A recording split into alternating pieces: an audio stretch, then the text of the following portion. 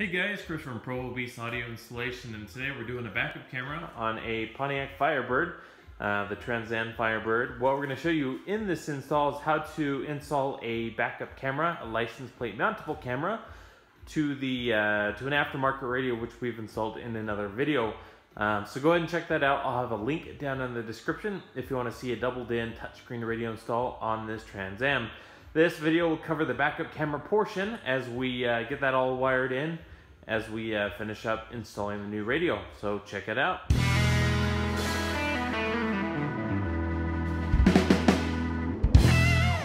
Beast Audio Installation channel is sponsored by NVX and Sonic Electronics. Get 10% off all speakers, amplifiers, wiring kits, and more with coupon code PBAI at NVX. Also get 5% off all car audio components at Sonic Electronics with coupon code ProvoBeast.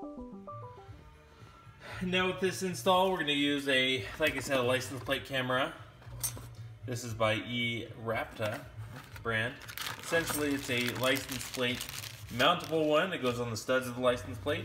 It comes with a video wire as well as a power cable for our camera itself, and that's about it. The aftermarket radio we're going with is the AVH 1300 NEX by Pioneer. We're going to show you in a different video how to install that. But at this point of this video, we're going to actually start running these cables from the radio cavity area all the way to the license plate trunk area of the car. Just as a quick note, if you have any questions on how to actually wire one of these up, if we want super good detailed instructions here, I actually have a video on the channel of how backup cameras are explained, so check that on out. Alright, so we went ahead and connected all our wire. We used heat shrink, soldered everything up nice and tidy. We have here our backup camera wire, but essentially we left that out and we'll tie that in separately with its own cable. This is our trigger wire, which will run actually to the reverse light in the back. We're just going to extend this wire all the way back there. So at this point, we're going to zip tie everything up. I actually have some Testa tape here. It's kind of like a cloth tape. We're going to wrap everything up to make it look factory.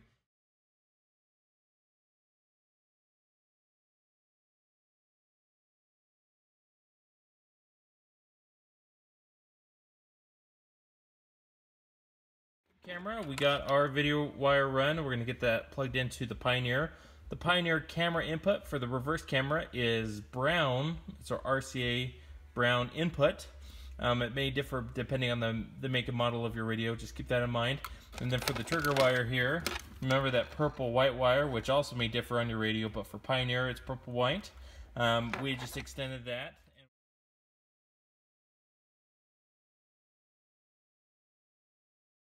We pop that down. Again, it's just held on with two little clips. We're going to start removing the kick panel. It's actually held on with just 4 screws, Phillips screws. Once you remove those, then it's actually pretty easy to pop this on out. Now, you can get it up and around the hood pop, or you can kind of fish it around. It's up to you. But what we're going to do is pull this back so we can get underneath the carpet so we can start running our backup camera. Okay, so we ran our cables. Now this panel actually does pop on off, and it's only held by a screw on top. Let's actually pop this top panel off. It's just kind of a cover. And there's a Phillips screw right on the top here.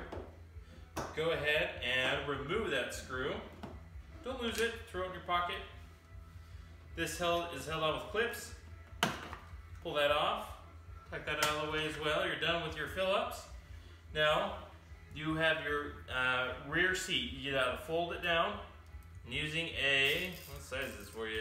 T50 torque spit. Go ahead, loosen this guy on up.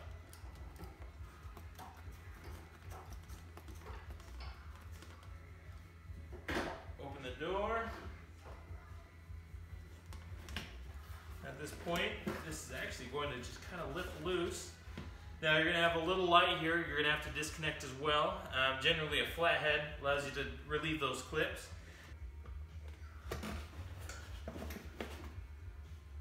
Okay, once you disconnect the light, it slides right on out. And then I have the top somewhat up here. And that allows me access so I can run cables just up through underneath the carpet. We continued by pulling our carpet back here in the trunk area, and we're gonna run our trigger wire and our power wire for our camera, along with the video wire. And essentially when you pull this back, what you're gonna notice is there's these locking nuts for each tail light. You can actually undo those so you can pop the light out.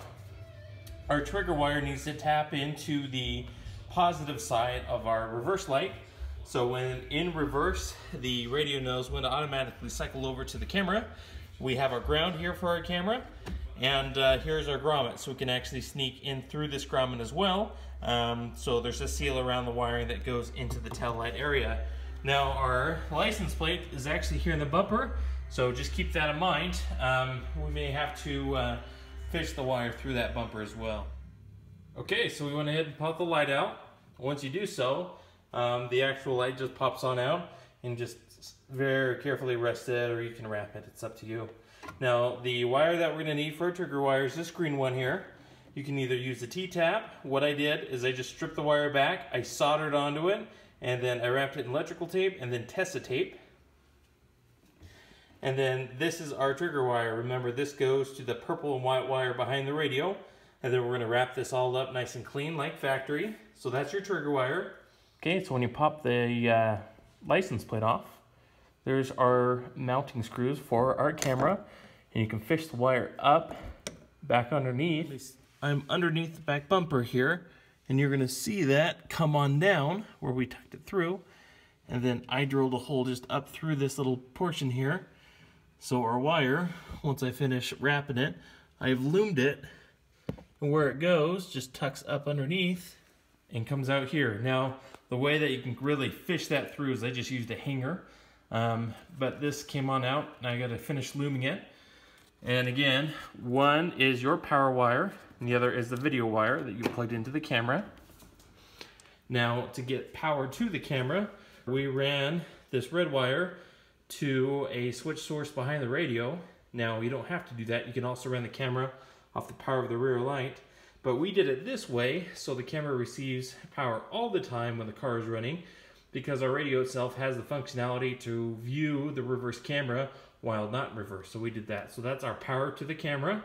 Again, this is just connected to a switch source, and then our ground for the camera is right there. So we got power ground for our camera, and our switch source, which is the tail light, and then our video wire plugs into the camera, which we ran along our power cable.